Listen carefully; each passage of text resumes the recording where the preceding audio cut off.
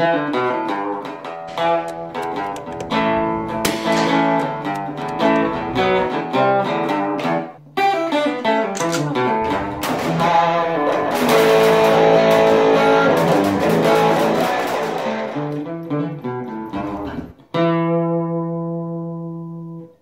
pistols are often known for their polymer frames and what's referred to as a safe action trigger.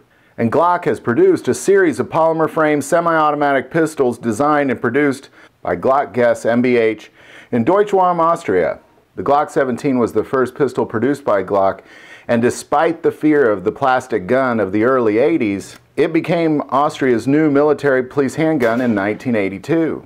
So we're going to take a look at 10 things you probably didn't know about this awesome handgun, the Glock 17. Number 1, today 65% of U.S. law enforcement agencies use the Glock 17. More so, there are military and police forces throughout the entire planet with over 60 countries using the Glock 17 as their military sidearm. And not to mention all the aspects of selling these firearms to civilians for personal defense. And ultimately what you have is you have one of the most used sidearms on the planet, the Glock 17. Number 2, the inventor of Glock 17, Gaston Glock, was never a gun manufacturer at all. As a matter of fact, he was a chemical engineer, and what he specialized was a process called ferric nitrocarbonizing, which essentially pulled nitrogens and carbons out of any substance to really greatly harden it. Now, ferric nitrocarbonizing was originally invented in England, and it was done to harden steels for extreme breakage in pistons and engine blocks and that sort of thing. So Gaston Glock used this technology to produce rods and knives for the Austrian military out of his garage. Number 3, in 1980, Gaston Glock bought an injection molding machine, and he was the first to mold plastics and use this ferritic nitrocarbonizing on polymers. And that's how he sustained such a tough, hard polymer, was through this process, and he was the first one to do that. Some of his earliest employees were actually camera manufacturers that used this plastic molding process to design camera parts. In 1980, Austria announced that it would be seeking tenders to replace the Walther P38 as their military and police sidearm.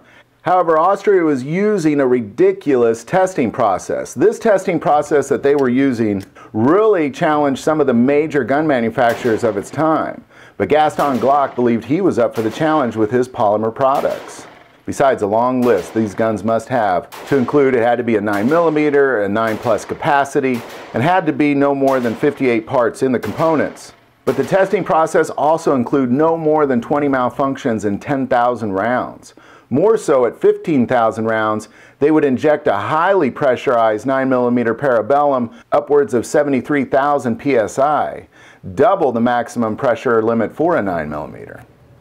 And after that, it still had to be a perfectly usable pistol. So Glock put his team of chemists and camera makers together, and they created the Glock 17. And of course, as you know, when all was said and done, it was the Glock 17 that came out on top.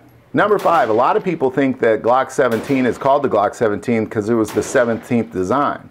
That is not accurate. It is the 17th patent that Glock held.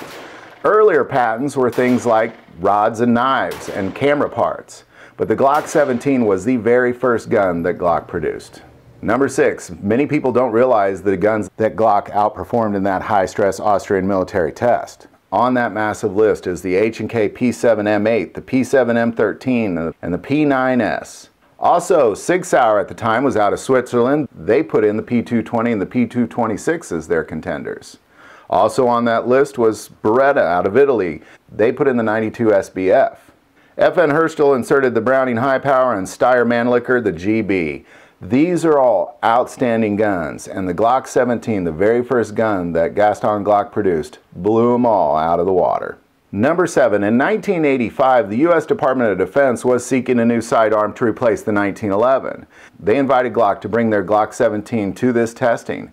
However, Glock declined their offer simply because the Department of Defense had a ridiculous retooling request on these guns. More so, they wanted 35 samples in a really short period of time, and not only could Glock not retool in that short a time, but quite honestly, they didn't have any interest in it, so they politely declined. If it wasn't for this, I believe the Glock 17 would have blown the 92 away, and Beretta would not be manufacturing our sidearm, it would be Glock. Number 8, later that same year, Sweden and Norwegian testing took place over the Glock 17 to replace their military sidearms. Now the reason that's of particular interest is they use NATO standards for testing, so when they were finished, this Glock 17 received a NATO classified sidearm, so therefore any NATO country can use the Glock 17 as their sidearm. And of course many do. Number 9, the Glock 17 was not the first polymer-framed striker-fired pistol. In fact, in 1970, H&K had a polymer-framed striker-fired pistol.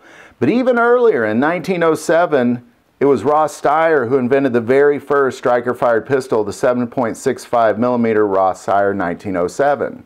And finally, number 10, the Glock 17 uses a modified Browning cam-lock system for charging and recharging a semi-auto system, adapted from the high-power pistols. So there you go, there's your top 10 list. Ultimately what you have is you have a gun that takes some design from Browning and Steyr, and you put together a chemical engineer and a bunch of camera manufacturers, and what you have is the Glock 17.